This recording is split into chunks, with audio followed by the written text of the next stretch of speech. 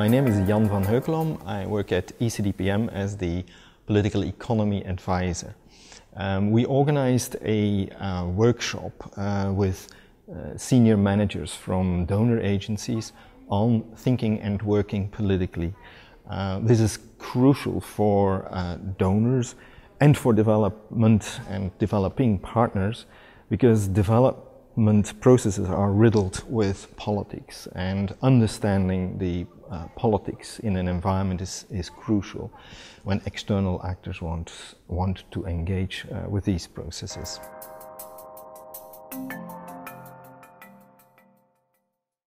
I take the view that development by definition is political, and that development cooperation in the way in which it has been practiced in the period since the Second World War to date has also always been political. So that the question is not so much whether we bring politics in, but what kind of politics we bring in. And to the extent to which the emphasis on a more political approach to development would represent a new momentum and a new opportunity. The benefit is based on some evaluation or assessment of why the traditional development approach doesn't work. If you have a purely technical approach to development with very nice logical framework, results, indicators, you wonder why sometimes your project do not meet the result expected. And that's why, because the political dimension of reform in different sectors of development is not sufficiently taken into account. Well, I think the reason why we started this network called Thinking and Working Politically is partly coming out of failure. It's recognition that a lot of the things we were doing before weren't working. We had these great projects on paper which weren't happening on the ground.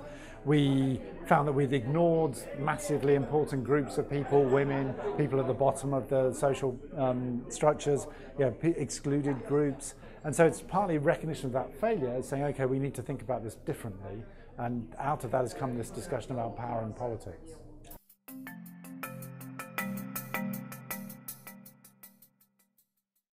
I think the issue here is that for a very long time, development practitioners and donors in particular have thought of development processes as being apolitical and technical. And in reality, all of these processes that involve changing patterns of behavior, changing power structures and what have you, are deeply political at heart. And unless we understand the underlying politics and institutional dynamics at play, we will fail to understand properly how to address developmental challenges.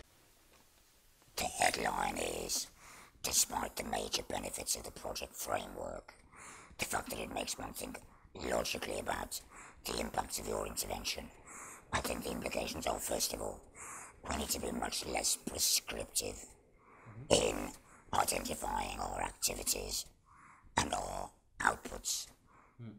Second, much more flexible in the way we release resources and the way we manage the initiative. And the third implication is that if you maintain a focus on the goal, and you know what your problem is, and you work iteratively as I've just suggested, then the process of design, monitoring and implementation become the same thing. Because you're learning from implementation, you're constantly redesigning the initiative as you go forward.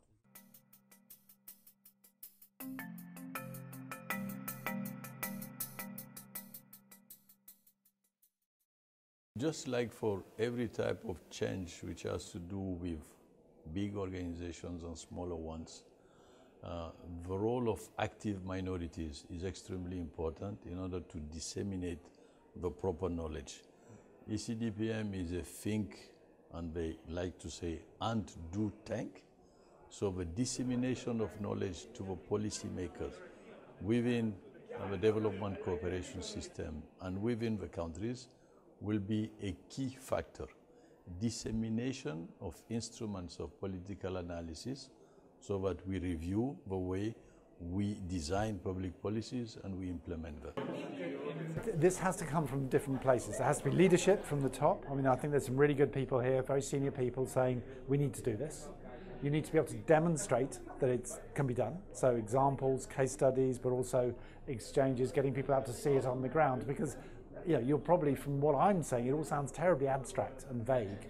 And you've got to get this to a situation where people actually, when they're confronted with a situation, for example, there's a scandal or a crisis, and they're thinking, okay, so what new opportunities have come because this person has resigned, or because this political failure has happened, or because this financial crisis has happened.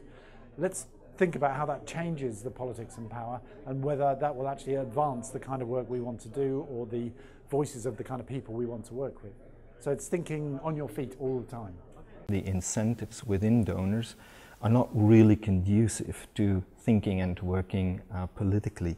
The good news is that in all these agencies there are niches, if you like. There are spaces where some experimentation is ongoing, where some research is being done, where practitioners get the time to study more carefully the context in which